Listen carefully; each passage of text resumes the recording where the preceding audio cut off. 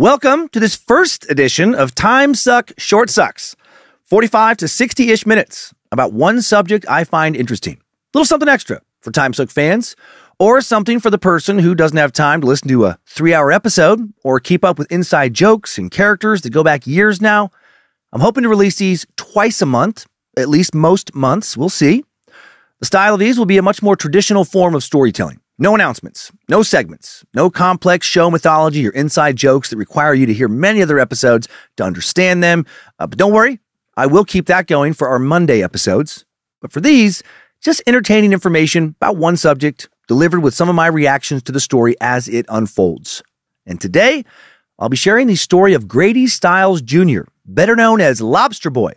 Lobster Boy proudly worked as a so-called freak for most of his life, presenting his unique physical appearance in front of paying crowd after paying crowd, many of who had bought a ticket hoping to see some sort of real-life monster. Little did they know that Grady truly was a monster, just not for the reasons they thought. Today's story is a tale of a man who would end up being both a murderer and a murder victim. It's a story full of dysfunctional family drama, like something out of a soap opera, set against a backdrop of a literal freak show full of characters with names such as Midget Man, the Human Blockhead, the Riddler, the Fat Man, and more.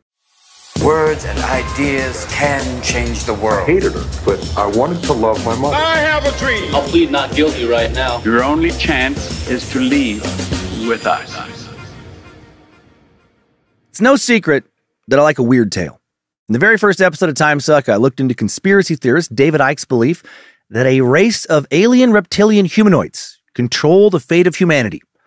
I think most of us like a strange tale. The stranger the better. As long as it's not happening to us, of course. We're a naturally curious species who love to sit safe and snug in our homes and examine some insanity happening out there to the rest of the world. Grateful that our own private lives pale by comparison when it comes to the drama and misfortune of, what we're listening to, who we're listening to. We love true crime, I think, largely because it makes us feel better about our own lives. Sure, we have problems, but we didn't just get raped, tortured, murdered by some sadistic sexual predator of a serial killer, right? Hooray for us! And very much in line with this same way of thinking, we humans, Team Meatsack, have long been curious about the lives of people born with rare medical conditions that make day-to-day life a little more of a struggle than it is for the rest of us.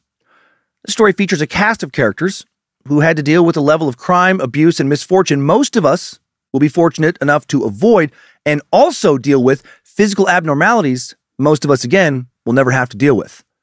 We here in 2024 are far from the first people to be morbidly curious about characters like the ones we'll meet today. For roughly a full century, sideshows, commonly called freak shows, were a very popular part of American entertainment, and thus American life. According to the Disability Social History Project, the freak show was among America's most popular entertainment options for 100 years, give or take a few years, from about 1840 to around 1940. By 1940, economic hard times, competition from other forms of entertainment, the medicalization and normalization of human differences, and more people feeling like it might be a bit cringe to pay to gawk at people with crippling medical conditions paraded around in virtual human zoos, resulted in a serious decline in the number and popularity of freak shows. Although they continue to travel around the nation or be based in one location like Venice Beach, California, right up until the present. But for over 100 years, they reigned supreme. A very common thing to do was to take the family out, buy some tickets to see some freaks traveling through town. Hopefully, most of them weren't total assholes and kept their finger pointing and laughing down to a minimum. One of the main people responsible for arranging and popularizing these shows was someone we've already talked about here on Time Suck, P.T. Barnum. In his first foray into show business in 1835, he brought an elderly, frail, and blind slave named Joyce Heth around to town after town, claiming that she was around 161 years old and had been George Washington's nurse. He took her on tour and charged a few cents for people to meet her, and a lot of people paid, and those pennies added up. An autopsy when she died a year later revealed that the act was a sham. She was likely no older than 80. Barnum didn't care about this revelation. He'd already gotten a lot of people's money, and he had plans to get a lot more. In 1844, Barnum got all kinds of media attention when he took the dwarf Charles Sherwood Stratton, a.k.a. General Tom Thumb, to Buckingham Palace to be presented to Queen Victoria. The Queen loved him. Tom Thumb had already become one of the most famous entertainers in the world and would continue to be for many years. and he made a lot of money. He'd become fabulously wealthy. He'd own a fancy home in New York City and a yacht before he died, and he would help popularize freak shows tremendously. When Barnum went into business with James Bailey in 1881, the greatest show on earth was born, and the freak show became one of its most iconic elements. These freak shows tended to follow a specific template. There were 4 types of human abnormalities, usually on display. First up would be so-called natural freaks, like our Lobster Boy. People born with a physical or mental abnormality, such as dwarfs, pinheads, aka people suffering from microcephaly, bearded ladies fell into this category as well. Then there were self-made freaks who cultivated freakdom, like heavily tattooed people, or people who became incredibly overweight. There were also novelty artists who were considered freaks for their freakish performances, such as snake charmers, mesmerists, hypnotists, sword swallowers, and fire eaters. And finally, there was a broad category of non-Western freaks who were promoted as exotic curiosities, like so-called savages and cannibals, usually promoted as being from deep within the jungles of Africa. How did all these people fall under the freak label for so long? As Robert Bogdan, a professor emeritus of Cultural Foundations of Education and Sociology at Syracuse University, who has published and lectured widely on the problems, treatment, and education of the handicapped, notes in his book, Freak Show, how we view people who are different has less to do with what they are physiologically than with who we are culturally. Freak is a way of thinking, of presenting, a set of practices, an institution, not a characteristic of an individual. Bogdan believes that freaks are not born, but manufactured by the amusement world, usually with the active participation of the freaks themselves, allowing them to have some modicum of financial independence and personal agency in a world that didn't otherwise make that available to them. Thus, the freak show stands in American culture as a double-edged sword, both something that enabled the freaks to have a place in society, autonomy otherwise out of reach for them, and the ability to not just sustain themselves, but in some cases become wealthy, and something that also simultaneously othered and ostracized them. The star of today's show would actually benefit greatly from being othered. Due to his physical limitations and thanks to the life he had led as a so-called freak, both the jury and the justice system that gathered that jury would have a hard time punishing a man who really was a monster. They would pity him instead of holding him to the same standards of justice as the rest of us. Grady Stiles Jr., the Lobster Boy. With pincer-like hands and flipper-like legs, he was quite literally born into the freak show on June 26, 1937. His father had the exact same condition, and by the time of his son's birth, Grady Stiles Sr. had been working in the carnival circuit freak shows for years. And now he'd soon be working with his new co-star, Baby Boy. Ladies and gentlemen, I am Grady Stiles, the Lobster Man. The senior Stiles would say at shows, holding his claws up proudly. I am a product of a genetic condition, which has run in the Stiles family since 1840. In scientific circles, it is known as ectrodactyly. Ectrodactyly is a genetic condition affecting 1 in 90,000 at birth. A baby is born with the absence of the third digit and the fusing together of the remaining fingers and toes into claws. Sometimes it affects all 4 limbs, sometimes 2. In my case, as you can see, I have normal legs. Once the gene has latched on to a family, every child born has a 50-50 chance of getting the condition, which is also known as lobster claw syndrome. Those 50-50 chances manifested themselves in Grady Jr.'s family. Young Grady's elder sister, Margaret, would avoid this fate. She was born with conventional hands and feet, but she'd also die at a much younger age than her other 2 siblings. She'd suffer a fatal cerebral brain hemorrhage at the age of 18, just weeks before she was supposed to get married. The middle child, Sarah, born with lobster claw syndrome, but it only affected one of her hands and one of her feet. She later had one foot amputated and then would wear an artificial one. Grady Jr., to his father's great delight, had the most pronounced version of the syndrome, with both legs and both arms severely stunted and deformed. Some people thought that the only reason Grady Sr. had 3 kids was because the first 2 didn't have the unconventional appendages he badly wanted to incorporate into a new family freak show act. So a freak exploiting his own genetic lineage so he could work with a related freak. Grady Jr. would spend the first years of his childhood in the north side neighborhood of Pittsburgh, waiting for his dad to feel like he was ready to go out on the road with him. Pittsburgh was the perfect place to grow up for young Lobster Boy, since for well over a century, it had had the highest percentage of ugly people in America. Judging by any accepted scale of beauty, According to census data, between 65 and 88% of all Pittsburgh residents have been deemed, every 10 years as part of the U.S. Census data gathering, as either being ugly or fugly, going back to 1870. Having been to Pittsburgh a few times over the years now, I can attest to this being true. Back in 2008, even though I have pretty average looks nationally, I was voted as the 6th most attractive person to spend time in Pittsburgh that year. One place ahead of Dustin Diamond, a.k.a. Screech from Saved by the Bell, and one place behind Dennis Haskins, a.k.a. Principal Belding, also from Saved by the Bell. In Pittsburgh, no one's going to care if you have lobster hands or not. I mean, they won't even notice. And of course, I'm being ridiculous. People in Pittsburgh look like people from anywhere else. Grady Jr. spent a part of his childhood in Pittsburgh because he had a lot of family there. Lobster Man was always out on the road, which meant that there were few people to protect Lobster Boy when the neighborhood kids jeered and pointed at his deformities. And this would lead to Lobster Boy learning how to fight, perhaps too well, learning how to be violent. But then his family would move to Carney's Paradise, Gibsonton, Florida, a.k.a. Gibtown, a.k.a. Carneytown, when he was 6 or 7. A small town along the coast in the Tampa Bay area, Gibsonton had become a winter haven for circus performers. The International Independent Showmen's Association had based itself there. And by the time Grady Sr. and his clan moved there, the town had a thriving population of dwarfs, bearded ladies, human blockheads, magicians, fire eaters, sword swallowers, clowns, exotic nude dancers, and the real backbone of the carnival, the roustabouts, the workers who did everything from setting up to decamping.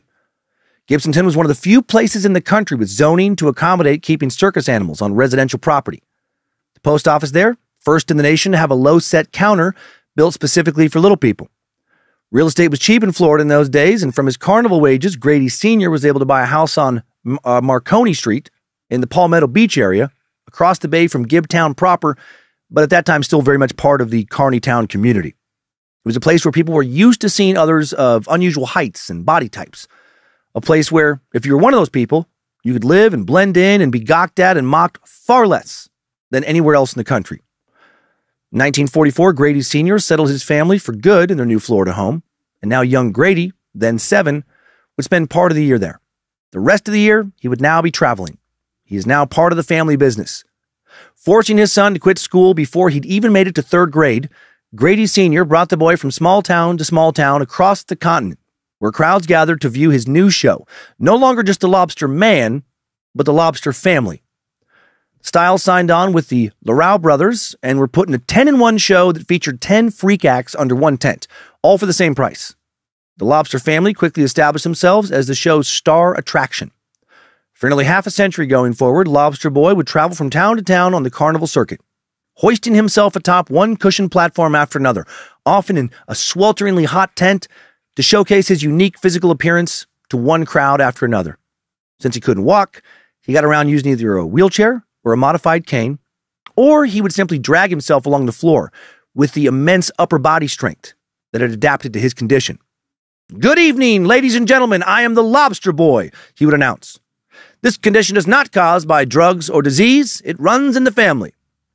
Now it's his way of establishing that he was a natural-born freak, considered the most esteemed rather than a made freak, like somebody who adorned their body with tattoos. He would display how strong his body became to compensate for his disability. He would crush various items in his, quote, claws. Years of crawling around on these claws, of supporting his entire body weight on these appendages, made them shockingly strong. He had gradually learned how to use his claws to do nearly everything that anybody else could with their hands, from simple tasks like washing himself to more complex ones like writing, and later, firing a gun. Even without a gun, he was powerful enough to inflict a lot of pain. If a drunken spectator, for example, crossed a line at his show once he'd become a grown man and tried to manhandle him, Grady might just slap the agitator and slap him hard enough to knock them to the ground. Some of those hit by one of his claws said it felt like being hit with a board. Before they could stand back up, he'd scuttle over, do something like headbutt him in the stomach, knocking the wind out of him. Then Grady would pounce. He'd place his powerful claws around his target's throat as he sat on their chest, squeeze hard enough to make it clear that if they wanted to fuck with somebody, they should fuck with somebody else. Not gonna lie, if I would have bought a ticket to one of his shows, him having to put someone in their place like that, that'd probably be the show I'd want to see. When not touring in the winter, he would return to Gibtown and spend time with his mom and sister, and he'd drink. As he grew into adulthood, he started to drink a lot. He would favor Seagram 7. By the 1950s, Grady Sr. and his son had grown tired of working for someone else and struck out on their own. In 1954, at the age of 17, Grady married a young woman named Deborah Brady in nearby Tampa, Florida. Marriage didn't work out for unknown reasons, and they separated after a year and divorced after that, having no children together. Soon, young Grady was back up on the road, on the platform with the carnival, eyeing more girls looking for another to make his own, and he'd find her. Mary Teresa Herzog, born April 23, 1938, not quite a year younger than Grady. She grew up in a small town in Vermont. What she would remember most from her childhood later was the cold, both physical and emotional. Her mother, Jean, and her father, Harvey, didn't get along, and when she was 6, they divorced. Her mom then married a real piece of work, Frank Tyler, and her new dirtbag stepdad would sexually abuse her for years. For young Mary, running off and joining the circus or the carnival, the freak show, became the dream she would return to over and over as she continually fantasized about escaping her miserable life. A little carnival would swing through town once a year, and whenever it did, once she was in her teens, Mary Teresa would help them sell tickets. And then one day in 1956, when she was now 18, free to legally leave her family, that's what she did. She joined the carnival and abandoned small town New England life forever. Sadly, at first, her new life would become even more miserable than her old one.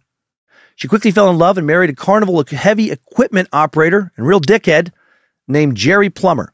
And it would not be a happy marriage. Jerry was no better than her stepdad. It's probably worse. He regularly punched her so hard he would knock out some of her teeth. He abused her in other ways as well. One night he threw a pot of hot coffee on her and burned her. When she got pregnant, he threw her down the stairs and then abandoned her. Mary didn't lose the baby and she kept working at the carnival, now as a single mom supporting her daughter Deborah. Then on a warm May day in Trenton, New Jersey in 1959, she met some new performers from another carnival. And one of them was Lobster Boy. Grady and his father were now being billed as the Lobster family, 4th and 5th generation of freaks. They worked for Stan Wright and Jimmy Steinmetz's World of Mirth carnival that continually toured the lower 48 states. Mary Teresa was working as a blade box girl when she met Lobster Boy, a performer who enters a box and pretends to be stabbed by swords from a multitude of different angles. The two quickly became a couple. Grady made Mary Teresa feel valued, loved, accepted. All the things she had never felt from anyone else before. And soon Mary went to go live with Lobster Boy down in Gibtown. During the off-season, Mary Teresa took a job at a nearby shrimp factory to help make ends meet. Grady was making money touring, and the two were pulling it off. They were happy. And soon they'd start a family. And it will quickly lead to tragedy. Their first child is a little girl they named Margaret. And sadly, little Margaret died after just 26 days. Their second child was a boy, David. Didn't fare much better. He died after only 28 days of life. Around the time of David's death, the family encountered another problem. Grady Sr. became ill. In 1961, he quit showbiz for good and moved back to Pittsburgh. He'd lived there until he died in 1988 at the age of 76. Teresa would later recall that now Grady Jr.'s drinking started to increase due to the stress of he and his father's touring act coming to an end. The Lobster Boy was now a solo act. He and Teresa, Mary Teresa, opened up a single low in Tampa in the off-season, single low being carnival slang for a show featuring just one act, which of course was Grady on the platform. During the season, they would travel. 1963, their third child, Donna Marie, would be born and survive. A healthy little girl who made it out of infancy. She was also born with standard model arms and legs. Strangely, her being a healthy baby and surviving seemed to upset Grady more than the deaths of his previous two children. It seemed like he was mad that she wasn't born with the same physical condition he had. Right after Donna's birth, Grady's drinking increased in volume and frequency. He was drinking whiskey like a lot of men drank beer. He'd stay out late at night drinking liquor, playing cards with carnival buddies. Sometimes he'd go on drinking binges and be away from home for several days at a time. When he did come home, he could often be found passed out on the living room floor. Sometimes he'd even throw up, then sleep in his own vomit. Deborah, Mary Teresa's first child, and Donna will later recall having to step over their dad's passed-out body on their way out of the house to head to school. Despite Lobster Boy's behavior, the family would welcome another child, Catherine, who would become known as Kathy, in 1969. And she was born with the exact same deformity as her father. She would have to grow up with both lobster claws and stunted legs that ended just below the knees. And Lobster Boy rejoiced. Like his dad before him, he now began to envision a family freak act. Somewhere around Kathy's birth, the Stiles family bought their own place at Gibtown at 11117 Inglewood Drive.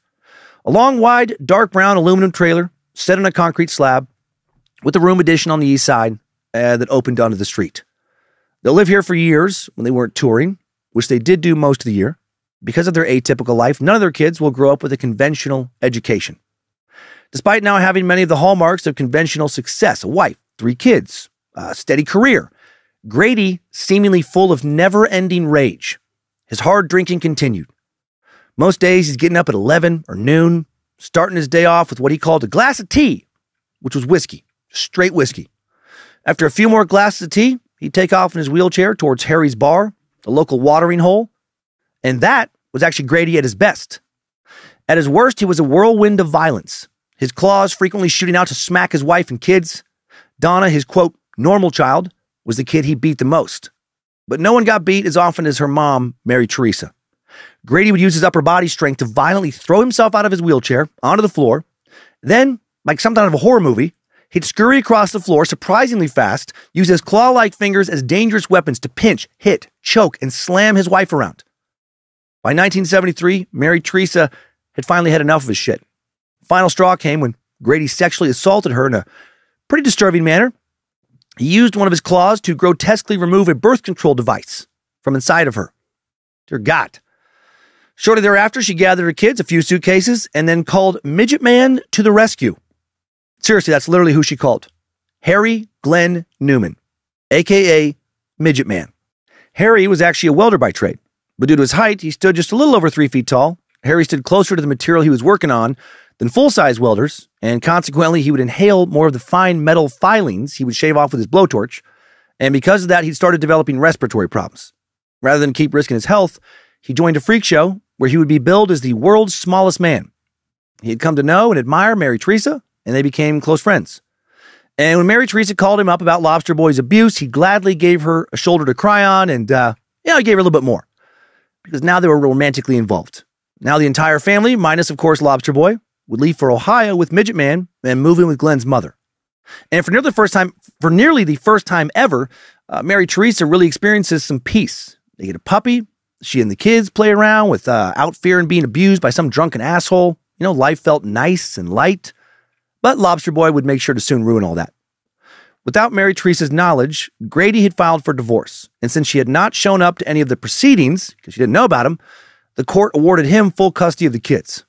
Legally, the kids were now forced to move to Pittsburgh to live with their dad, who left Florida to go live by his dad and other family. By the time the kids got there, Grady already had another woman, Barbara Browning Lucille, living with him in his apartment. And when his divorce finalized, they married. Deborah, the eldest child and not Grady's biological daughter, didn't stay with Grady long, instead moved out on her own. Then Donna, the oldest child Grady and Mary had together, took over the responsibility of essentially raising her little sister Kathy and also Barbara's daughter, Susie. Soon, Barbara was pregnant with another child. Grady Stiles III was born July 26, 1976, and he also had his father's lobster claws and truncated legs. And again, Lobster Boy rejoiced. Plans for a family freak act expanded. Meanwhile, Mary Teresa continues to live with Midget Man, Harry Glenn Newman. He establishes a tire business, and soon they have a child together, Harry Glenn Newman Jr., who will go by Glenny. Mary Teresa desperately missed her other children, but Grady would not let her speak to them. She keeps calling, and he keeps telling her to go fuck off. But then, one year, around Christmas, in either 1976 or 1977, Lobster Boy surprises Mary Teresa. He seems a lot nicer all of a sudden, and he invites her to come over and see her kids. Overjoyed, she's soon driving over to Pennsylvania along with Glenn and Glenny. But then when the three of them get to the Pittsburgh apartment, the kids aren't there. Only Lobster Boy is. And he's holding a loaded gun. He pulls out a revolver shortly after they walk in and shut the door. And moments after that, the back door opens and the Fat Man walks in. Seriously, that was that guy's working name, the Fat Man. This roughly 600-pound man's birth name was Paul Fishbaugh. And he worked as a freak show Fat Man. And was currently one of Grady's employees. And the Fat Man is carrying a shotgun. What a fucking scene. In a Pittsburgh apartment, there was a moment in history where an armed Lobster Boy and Fat Man are sitting and standing across the living room from an unarmed Midget Man, his son, and Lobster Boy's ex-wife. Grady now orders Mary Teresa to come sit next to him. Then, as her husband and baby son look on, he proceeds to beat the shit out of her. When he's done literally slapping her around with his fucking claws, he lets her and her family leave with a warning. Quote, "Don't bother me anymore, or next time I'm going to kill you, Glenn, and your son." This guy is steadily starting to seem less like a real living person and more like a comic book villain. On April 28, 1978, Donna Stiles now turns 15 and is making a plan to escape her father. In early September, she runs away from home and goes to live with her 18-year-old boyfriend, Mr. Potato Head. Mr. Potato Head suffered from a rare genetic condition thought to only affect around 1 in over 2 billion people. It's so rare, they don't even really know how common it is. His body, totally normal. His mind functions normally. But his head was almost 10 times as big as a normal person's head. Massive head. With a normal-sized brain inside of it. Just a very, very thick skull and a lot of extra fluid. He actually had to wear a neck brace to keep his huge head from snapping his spine. And keeping his balance, as you can imagine, was a constant problem. So he was always weebling and wobbling all over the place. Mr. Potato Head, real name Gregory Leno, rounded up a few of his friends to help Donna leave the house. The Human Spider and Chainmail. The Human Spider, a.k.a. Sheila Jackson, had 2 extra arms and 2 extra legs, full-sized. Had adapted to be able to literally crawl around like a fucking spider. Chainmail had a rare skin condition, some amplified version of ichthyosis, where his skin in early adulthood began to harden and turn gray, looking a lot like chainmail. It was supposedly bulletproof, which is pretty cool because it was, thick and stiff, and he had trouble moving around, which, was not cool. Anyway, for their carnival act, and sometimes in regular life, he would ride the Human Spider like she was some kind of creepy horse. And the two of them together would make for quite an intimidating sight. Sheila could still move very quickly, even when carrying Chainmail, who was also known to wield a crossbow with flaming arrows and then just yell shit from time to time like, "Behold, it is I, Chainmail, riding atop my war steed, the Spider. Pray to your God if you must, but it will not help you. I fight for the devil himself, and all of hell rides close behind me." Is everyone now aware that I took a hard left turn away from the actual facts of the story when I mentioned Mr. Potato Head? Also, I maybe didn't pick the best battle music there. Back on the road of the real story now.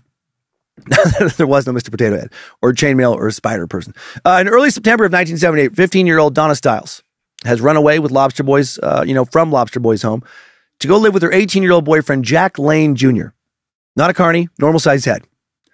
She met Jack in a public park. And Jack now took her to his sister, Jenny Lane's house in the Brighton Heights section of Pittsburgh. A few days later, Donna calls Grady and turns down his furious demands for her to come back home. To coax him into leaving her alone, she told him she was pregnant, which wasn't true. In fact, she was still a virgin. She just hoped this lie might let her stay with Jack. She begged her dad to let them get married. And then suddenly, after resisting for a while, he acted like everything was okay. Seemed really nice. Told her to swing by the house. He'd help the two get married. Does this sound familiar? Do you trust Lobster Boy? Grady got very quiet on the phone and gently told her, "Since you've already been with him, I'll sign the papers." Donna now set September 28th as her and Jack's wedding date. Nothing fancy, just a few family and friends for a casual celebration. Letter of approval from her father soon in hand, Donna and Jack went to the county clerk's office where on September 20th they applied for their marriage license. Right? Yay! On the 27th, they got their blood test, proving they were not related. Their marriage was official. And they walked over to the barbershop so Jack could get a haircut for a little wedding ceremony they were planning. Meanwhile, unbeknownst to them, Grady is at a local dive bar throwing back a dozen whiskey doubles in short order. And that's a lot of whiskey. Grady, drunk and angry, leaves the bar in his wheelchair, gets home just as Jack, Donna, Barbara, and little Grady III are about to all head out so Donna can buy some food for the wedding reception. By 7:30, they'd returned home. Donna, Barbara, Jack, little Grady go inside, noting that Grady's wheelchair is nowhere to be found. When they ask him about it, Grady says, "Oh man, somebody must have stole it. Could they go look around for it? Actually, could everyone except Jack look around?" Lobster Boy wanted to have a little man-to-man chat with his new son-in-law. Donna and Barbara were halfway down the block when they heard a bang. They turn around and see Jack bolt out of the house, holding his chest where blood's already starting to stain his shirt. And he gasped, "He shot me." Jack is rushed to the hospital where unfortunately he'll die on arrival. As Donna screamed at her father at the hospital, Grady flashed her an evil grin and said, "I told you I would kill him." Lobster Boy truly looking like a comic book villain. Grady's arrested, quickly will be put on trial. He seems strangely calm as the officers process him. Over the next few days of police interrogations, Grady will repeat his story with a flat affect, not even bothering to deny he'd committed a murder. He never expressed remorse or indeed any emotion for killing Jack. The police also interviewed Mary Teresa, his children, and extended family in an attempt to figure out how this happened. This meant asking Grady about his family life too. He was predictably still flat. Only when it came to discussing his sex life did his voice take on a new vigor. At one point he said, quote, "Everyone I have sex with wants to have sex with my claws. They love it when I use my claws." I imagine he said that in more like this kind of manner. "Ladies and gentlemen, but actually just ladies, come experience the pleasure that only Lobster Boy can provide. See why everyone I have sex with wants to have sex with my claws. See why they say they love it when I use my claws. Can your man claw fuck you? Can he flipper fuck you as well? Experience true freakish ecstasy with Lobster Boy, the lover." I don't know. Okay, anyway. Sorry. Sorry. Can I crack myself with how nonsensical that was? I picture him ending that little speech with a few aggressive, sexual hip thrusts. Also, just snapping his claws open and shut. Giving a couple hard, you feel me? Winks. It seemed to investigators that Grady took a lot of pride in being able to have a sexual relationship with a variety of, quote, normal women. As he bragged about having sex with one of Donna's teachers with the officers, the prosecutor, Robert Winkler, began interviewing Mary Teresa, uncovering years and years of Grady's abuse. When it came time to address the court, there was no doubt in Winkler's mind that Grady was a cold-blooded, first-degree murderer. But Grady's attorney, Tony DeCello, spun a tale in which Jack Lane had been a bully to Lobster Boy. He hadn't been, but that's a lie Tony would tell. He said Jack taunted, threatened Lobster Boy to the point where he felt he was in grave danger. And Jack then lured his precious, innocent daughter away from him to abuse and corrupt her as well. What was a loving, protective, disabled father to do? To save his daughter and himself, Grady felt he had no choice. He had to commit murder. Despite Donna's testimony that Grady had actually threatened her mother, and Jack with violence over and over again for a long time, DeCello was still able to sell this bullshit story to the jury. How? Why would they buy this when everybody else is, saying that this is not true? Well, they felt sorry for Grady. It was based on Grady's appearance. Who would believe that a physically disabled man would commit such a crime, unless he had been bullied and terrified? A weak, fragile man brought into the courthouse in a van with a hydraulic lift. If Grady drank too much, smoked too much, if he had a penchant for being violent sometimes, well, it was only because the world had been so cruel to this poor freak. DeCello even got Barbara Stiles to testify that Grady had purchased the gun he used to murder Jack at her request. After she began receiving obscene and threatening phone calls from Jack, more bullshit, bunch of perjury, she's lying for him. He also put the fat man on the stand, Paul Fishbaugh, Lobster Boy's 600-pound henchman. He testified to Grady's good, upstanding moral character. And then two more, quote-unquote, freaks would testify on Grady's behalf. Finally, it was Grady's turn to take the witness stand. The man who had been performing all his life put on a show for the ages. He said in a meek, defeated, timid way, he's out of breath when he gets himself up on the stand. He acts like, every movement's a struggle. Talked about how Jack had bragged about how he'd gotten Donna and started to approach Grady threateningly because of his disability. Grady said he didn't even see Jack when he pulled the trigger. He just fired the gun to scare away this cruel bully. Please leave me and my precious daughter alone. It was an accident. After hearing all this, the jury would find Grady Stiles guilty, but not guilty of first or even second-degree murder. They found him guilty of the much lesser charge of third-degree murder, defined as an intentional killing that lacks a prior intent to kill and is committed in circumstances that would cause a reasonable person to become mentally or emotionally disturbed. Only a handful of states even have third-degree murder charges anymore. The current equivalent is voluntary manslaughter, which is a type of homicide that involves intentionally killing someone without premeditation, deliberation, or malice afterthought. It's often seen in cases of heat of passion crimes or imperfect self-defense. So, almost a justified killing is what he's charged with. Then, catching another break, as sentencing approached, Judge Harper received a letter from Western Penitentiary that said that they didn't want Grady in their system because he would need a guard with him at all times, and that would be too costly. Also, it seemed to many to be just too cruel to incarcerate a man who was so handicapped. So Lobster Boy fooled him. He was not nearly as handicapped as he let on. So after committing cold-blooded, premeditated murder, after killing his daughter's brand spanking new husband as they're getting married, Grady Stiles gets nothing more than 15 years of probation. Didn't even have to pay his defense attorney, DeCello, his $14,000 trial fee.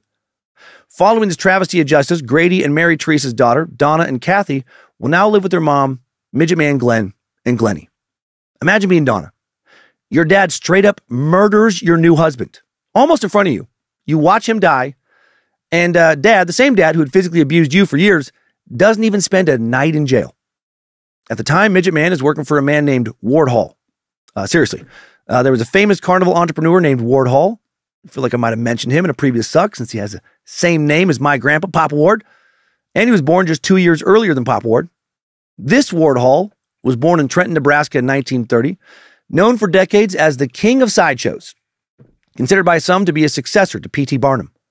He died in 2018 at the age of 88. He was known for his World of Wonders sideshow, where he would pitch magic tricks against oddities and other oddities, and he led a campaign against an old 1921 Florida statute that banned the exhibition of disfigured humans. At some point in the early 1980s, Glenn's other business, his tire company, failed. And then one day during a welding job, he did return to do a bit of welding in the off-season. He fell 15 feet to the ground and hurt his back. Only job he could do now to pay the bills was to tour. So he signs up with Ward Hall. It was a hard-scrabble life, like any seasonal trade. At some point, the family moves to Smock, Pennsylvania, a little census-designated place, about an hour's drive from Philly. And here, Midget Man would manage to pay the family's bills, but barely. And Mary Teresa not happy, right? She's tired of her life. She's tired of everything. She's trapped in the same old life she had tried to escape, caring for a disabled man, selling carnival tickets, and living on the road most of the year. Yes, Midget Man was not abusive, but she also wasn't happy. And she starts to think about leaving Midget Man, but where would she go? She starts talking to someone behind her husband's back. Her daughter Donna is furious when she learns that her mom is talking again to fucking Lobster Boy. Yeah, I bet she's mad. She's chatting it up with the guy who murdered her daughter's husband. Mary Teresa believed that Grady was different now. He was changed. He'd said he'd gotten sober, and he believed her. He promised to send her money to help with the kids. He made good on that promise, and now they start talking more often. This is a terrible decision. Then in the late 80s, Mary Teresa leaves Midget Man. Family moves again to Okeechobee in Central Florida. Grady, meanwhile, gets divorced from Barbara, relocates back to Gibtown, only a 2.5-hour drive from Okeechobee. And now, with both Lobster Boy and his wife living in Florida, the two start dating again. What the fuck, Mary Teresa? Her man picker, so broken. Thanks, deadbeat dad and sexually abusive stepdad. Grady starts showing up at Mary's house now, where he's nice to everybody, including Midget Man's son Glenny, the kid he threatened to kill earlier. He's showering the family with gifts. Soon, the two are back together full-time. They'll remarry. Mary moves back down with the kids to Gibtown, and she and Lobster Boy are together again. And now Grady hatches a new plan. He wants his reunited family to help put on a 1 in 10 show. 10 freaks for one admission ticket. Is that what he was really after when he started to pursue Mary again, right? Just a way to make more money? His new show will star, of course, him as Lobster Boy and Grady III and Kathy as his lobster kids. Also features his new stepson Glenny as a human blockhead, a performer whose main gig is to drive nails and ice picks up their nose with a hammer. Sounds fucking terrible. By January of 1989, the show is full of a preposterously dysfunctional family is up and running. Even Donna and her new husband Joe will be a part of it. They've reconciled. Lobster Boy had given Donna his blessing and a thick wad of cash as a wedding present. How the hell are these two even talking again? Right? What a weird thing to do. Here's some money for your wedding. I'm not even going to kill your husband this time, I promise. Had Grady changed? Was Lobster Boy no longer a comic book villain? No, of course he had not changed. You know the saying. A human lobster never changes his stripes or claws or whatever. Shortly after this brief honeymoon period, Grady falls back off the wagon. Soon he's spending most of his time drinking Seagrams and Coke in his armchair while the TV buzzes in the background. He's back to beating the shit out of Mary Teresa again. One night in the summer of 1991, he pulled her hair so hard, she thought he was going to break her neck. Then he pushed her down, pressed one of his claws under her throat, just under her jawbone, kept pressing and pressing. She couldn't breathe. Her face grew red as she struggled. Then she started to pass out. And that's when he let go of her. Mary Teresa knew he wanted to kill her. He just hadn't, she reasoned, because he'd have a hard time finding somebody else to take care of him. She wants to leave again, but she wonders, where will she go? What will she do? She's 53 years old now, has no real savings, no retirement, has spent most of her life working in sideshows, a business that's been dwindling for decades. So she stays. As 1991 passes into 1992, the family plods on in their highly dysfunctional state, Grady doing occasional carnival work to barely pay the bills. In April of 92, Grady, now 54, takes off for the road again with the whole family. By this time, most of the others who used their physical appearance had either aged out or retired. The few who remained were relabeled physically challenged by reformers who urged the public to stay away from these sideshows they had deemed exploitive. Grady wasn't going to let that stop him. He kept it all going. He and Donna and Joe, yes, he's working with Donna now. She and her husband are running the gorilla illusion, where a girl seems to mysteriously turn into a gorilla before the audience's eyes. Kathy and her husband Tyrrell run an animal oddities exhibit, and Grady runs the 10-in-1, where the Lobster Boy is a star attraction. Glennie advertised as the human blockhead, all working with Lobster Boy, and also by 1992, they all fucking despise Lobster Boy. While on the road in 92, Kathy and Mary have their first conversation about killing Grady. They've talked about how much money they'll need to save up by skimming off the top of the Family Freak Show's profits to hire a hitman. They've had enough. They're sick of the abuse, sick of the touring, sick of Grady in general. Did I mention that Grady had even beaten his daughter Kathy while she was pregnant? Beat her enough to send her into an emergency C-section. Yes, that has recently happened. Lobster Boy, truly a monster. So who's going to kill him? Mary Teresa asked her neighbor, a sideshow worker named Marco Eno, who helped with the gorilla illusion. He was the gorilla. But he thought she was kidding. So now she asked her son Glennie to arrange it. And Glennie has somebody in mind. A 17-year-old kid from the area, lives just down the block, Chris Wyant. Though only 5'9" and 135 pounds soaking wet, Chris has a long juvenile record and had already been bragging to friends and acquaintances that he killed several people in drive-by shootings. Glennie and Chris haggle about the price for a while, then Chris decides to do it. He'll kill Lobster Boy, and how much will he be paid? Would you care to guess? $300. This dude was a lot better at murder than he was at business, and he actually wasn't very good at murder. On the night of November 29th, 1992, the side door of the trailer opens, spilling light out onto the ground. Mary Teresa pops out of her home, followed by her teenage son, Glennie. See you in a few minutes. Teresa yells back to Grady. In the shadows, Chris Wyant watches them leave, wearing a black leather jacket with a Raiders hat turned around backwards, black Nike tennis shoes, a black and white IOU t-shirt and blue jeans. He waits a few moments and then heads inside, sneaks past the kitchen, steps into the living room, and then Grady spots him. Did you think you could destroy Lobster Boy? End him, fat man! Protect your lobster god! No, that doesn't happen. He doesn't say that. But he does yell, throughout the trailer, demanding that Chris get out. A couple of moments later, Marco Eno, who's lounging in his neighborhood trailer, wearing his fucking gorilla suit for some reason, heard what sounded like 4 gunshots in rapid succession. The human gorilla now runs outside to see what's happened. A moment later, a young man in a dark jacket, who Marco did not recognize, sauntered out the side door of Lobster Boy's brown trailer like nothing had happened, disappears into the night. Right? Who is that? What's going on? Glennie, meanwhile, hears the shots, runs out of the Kathy's trailer in the back of the lot. He immediately runs into Mark Eno as Mary Teresa caught up with them. Kathy, Tyrrell follow. Glennie said he'll check it out. He walks into the living room to see Grady slumped over in his favorite armchair, dressed in only his underwear, and bleeding copiously from numerous bullet wounds to the top of his bald head. And he smiled. The deed was done. The monster of Lobster Boy was dead. Soon the trailer park would be a mess of detectives and roving blue and red lights. Whole family is brought in for questioning. Almost immediately, Glennie, human blockhead, confesses. He was a lot better at pounding nails into his nose than he was at keeping secrets. Mary Teresa would almost immediately confirm his story, adding that her husband was terribly abusive, a true monster when he drank. Chris Wyant, quickly arrested. Apparently his clothing had been so distinctive that those who saw him leave the trailer park immediately identified him.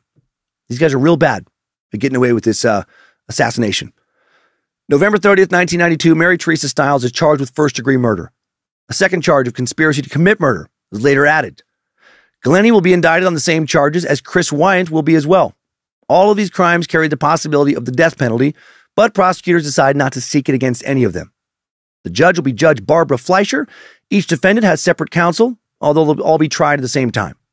Arnie Levine, a respected criminal defense attorney, will defend Mary Teresa, and his defense is simple.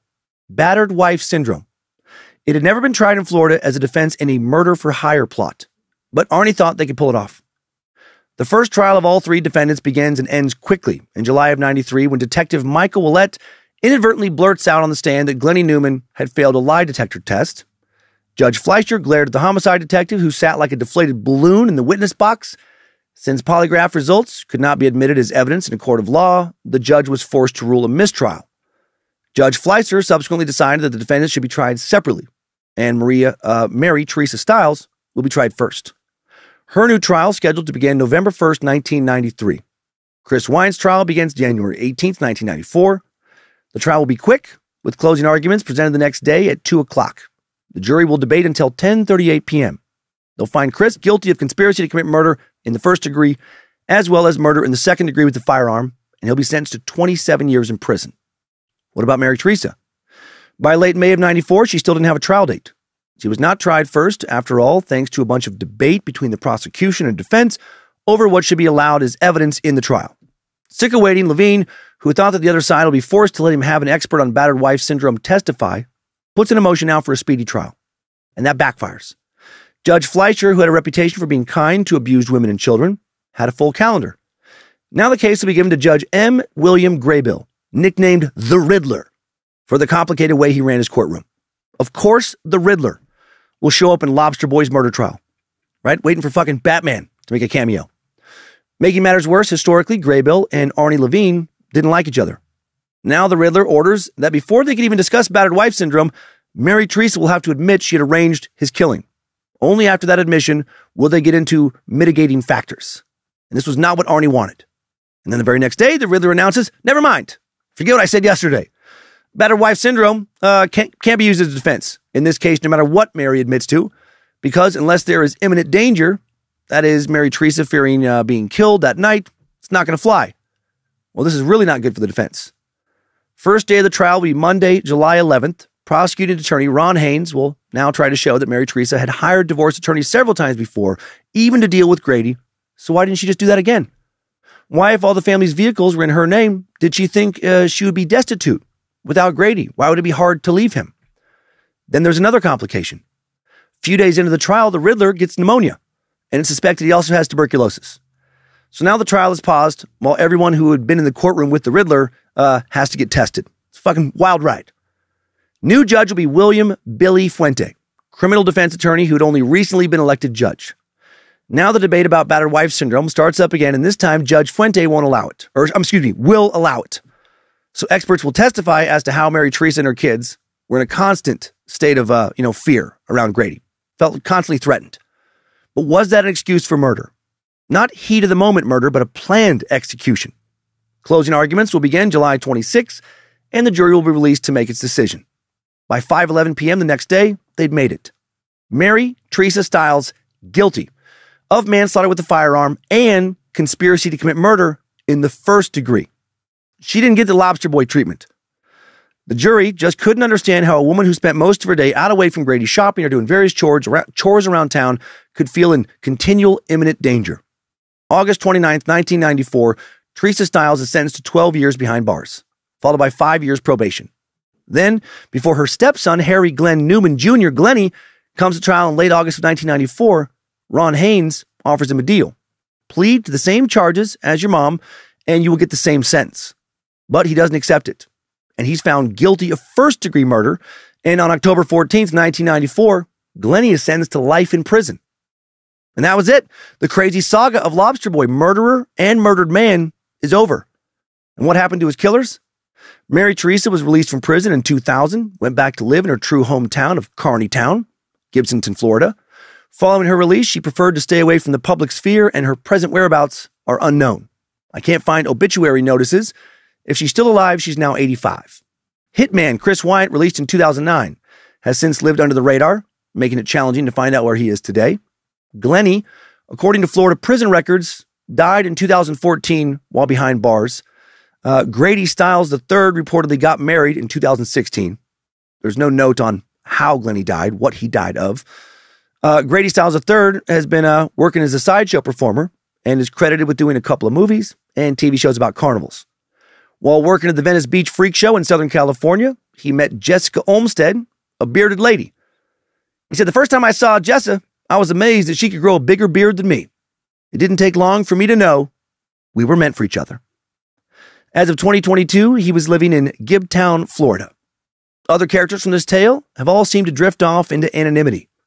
Let us hope that wherever they are, they're living a lot happier lives than they were when they suffered under the abuse dished out by the villainous claws of the truly monstrous Lobster Boy. And that's it for this edition of Time Sucks Short Sucks. I hope you liked it. If you enjoyed this story, check out the rest of the Bad Magic catalog. Beefier, full-length episodes of Time Suck every Monday at noon Pacific Time. New episodes of the now long-running paranormal podcast, Scared to Death, every Tuesday night at midnight Pacific Time.